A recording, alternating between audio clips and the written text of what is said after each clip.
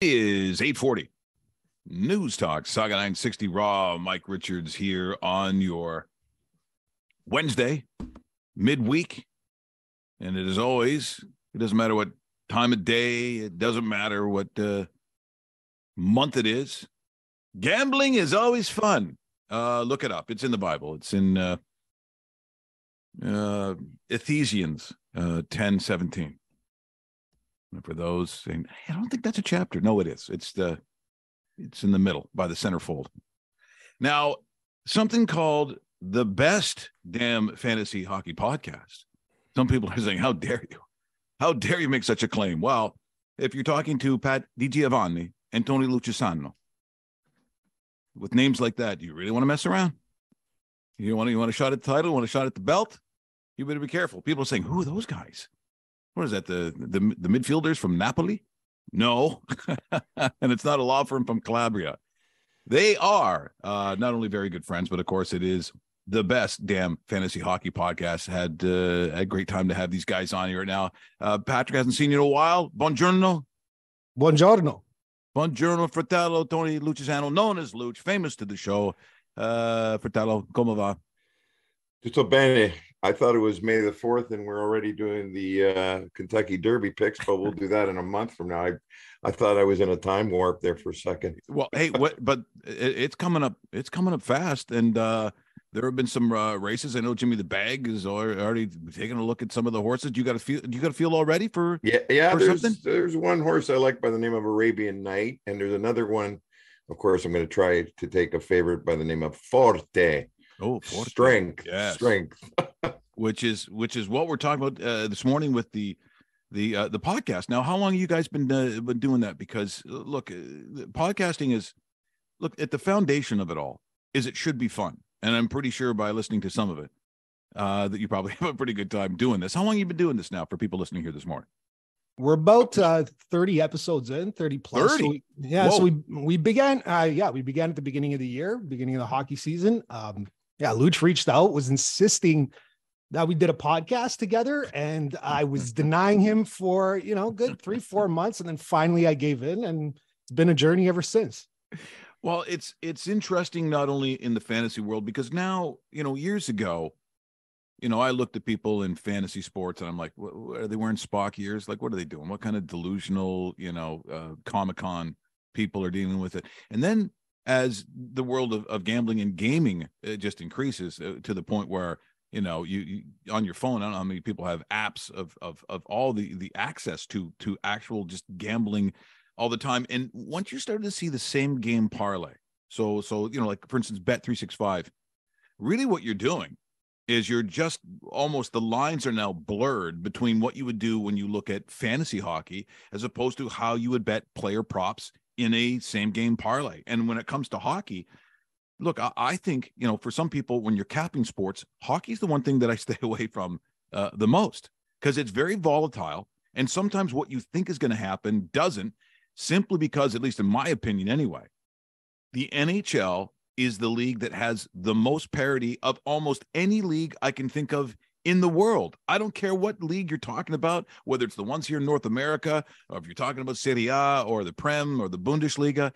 Yep. This is a league where from the top to the bottom, if you don't pay attention, if the Boston Bruins don't pay attention playing Ottawa or Columbus or whatever you consider to be a bottom feeder, they could lose that game. I don't think there's any other sport that plays like that in the world. Well, last night was a perfect example with Boston losing to Nashville, right? Nashville is fighting for their playoff spot, and Boston's trying to just wrap up the President's Trophy. So you're right that the parity is unbelievable, and it's hard to make money in hockey, but sometimes, and Pat will attest to this, you play streaks. Like you play guys like, you talk about shot props. You talk about a guy like Matthews who, his over and under the other night was 4.5, and he took 15 shots on net, something we haven't seen since Ray Bourque did it in 1991, where he took 19 shots on net. So those are the kind of things that you've got to look forward.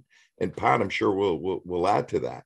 Yeah, you have to kind of take a zoomed out approach when you're looking at hockey. I noticed, especially after diving in deeply this year, you really have to play the streaks, like Lucc said. So what you think may happen on a given night might not exactly come to fruition, but 2, 3 down the road. So you kind of have to stick with it. It's like kind of like baseball. If you're betting on the Yankees, they lose to the A's, kind of got to take the Yankees the next time out and the next time out. Yeah. The other thing too, that I think is interesting, and I was just looking at some numbers here for those that like futures now, and it's grown. It used to be, either to win the conference or a Stanley Cup. And it really wasn't much beyond that. Right now, I'm sitting looking at futures to reach the playoffs. Now, for a lot of it, you'll see that the money is so bad or whatever that it's not really, it's not a play you want to make. And if you're doing it now, when there's only like 5, 6, 7 games left, you really don't get the value in that kind of bet. However, I'm looking at the numbers right now, and it's even changed since I've looked at this. But the Calgary Flames are a 2.75. Now, there'd be some of those saying, well, because it's the Jets they'd have to catch. But after last night and seeing how close it is, now it's a shame for Canadian playoffs that if the Flames did get in, the team that would be bounced would be another Canadian team in the Jets, which kind of sucks. But that kind of number interests me only because Calgary has so badly underachieved this year. That are they one of those teams, and we've seen Daryl Sutter teams, including the one that won the Stanley Cup, when they just in the last week got in as an 8th seed with the Kings at that time. The only difference is the Kings were favored at the beginning of that season to actually win a cup. They badly underachieved, but I don't think anyone's thinking the Flames were the dominant team this year that were going to come in and beat everybody up. The Kings of their time were, and they were so bad that it took an incredible frenetic last month to literally win every game. And then, of course, the bizarreness of that playoff where every series goes to 7 games. They had to win all these 7-game series. I don't put the Flames in that category necessarily, but a Daryl Sutter team coming in late, maybe 2.75, maybe 3 times your money isn't such a terrible thing. No, you guys ever look at futures? Absolutely, we do. And here's the reality. Our the third part of our Holy Trinity in our podcast, a gentleman by the name of Sebastian Pearson, who I've got to give shout outs to. He is the analytical wizard. And the one thing he has mentioned time and time again is that a lot of times Calgary is dominating games and they're just not getting the result. You've got to look at the fact that they've also had 15 games where they got the loser point. Oh, so they lost 15 points there, so they're on the precipice of just getting in. Now, if they get in and they play like they have been in terms of dominating the pace of play, I would not turn a blind eye to them in the playoffs. And at 60-1 right now, it could, lightning could strike twice, like it happened to Los Angeles. Pat, do you not agree on that one? Yeah, they're 3 points back right now. And in terms of strength of schedule down the stretch, they actually have the easiest schedule.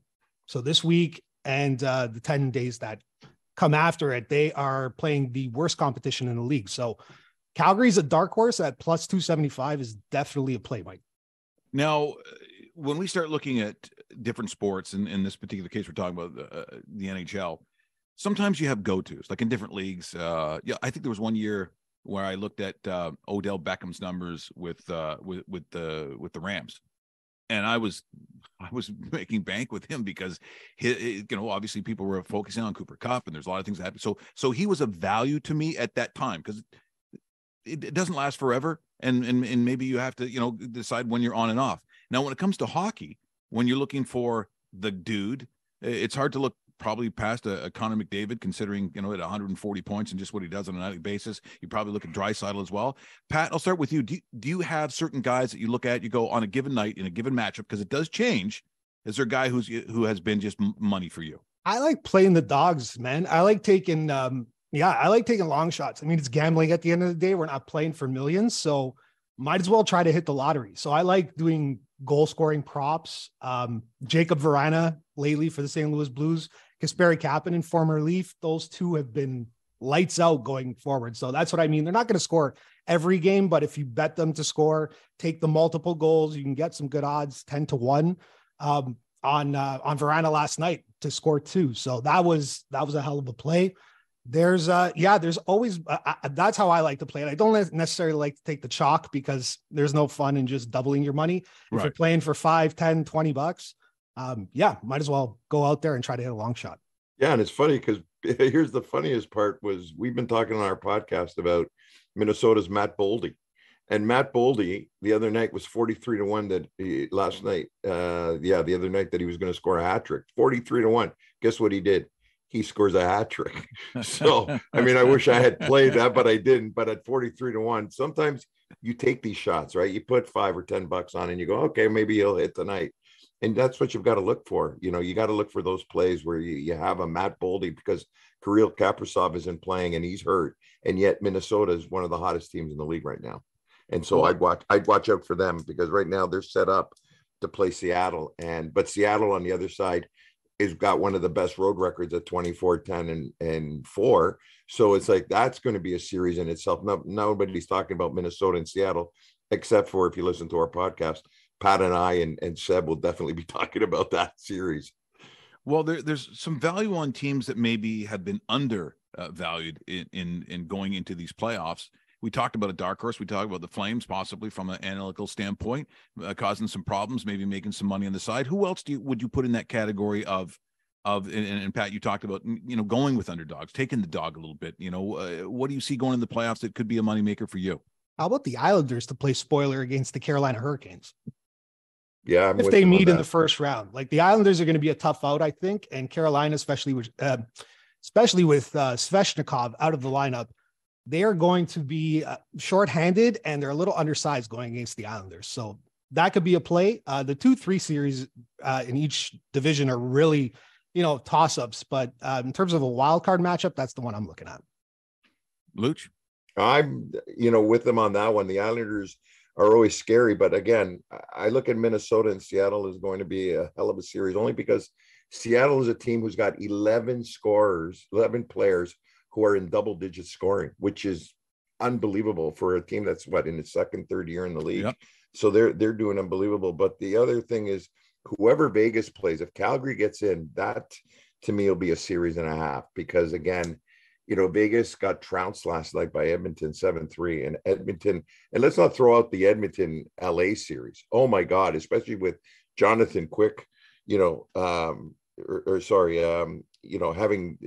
the old goalie for Toronto there, trying to play. Who's going to start over there? Is it going to be, what's his name?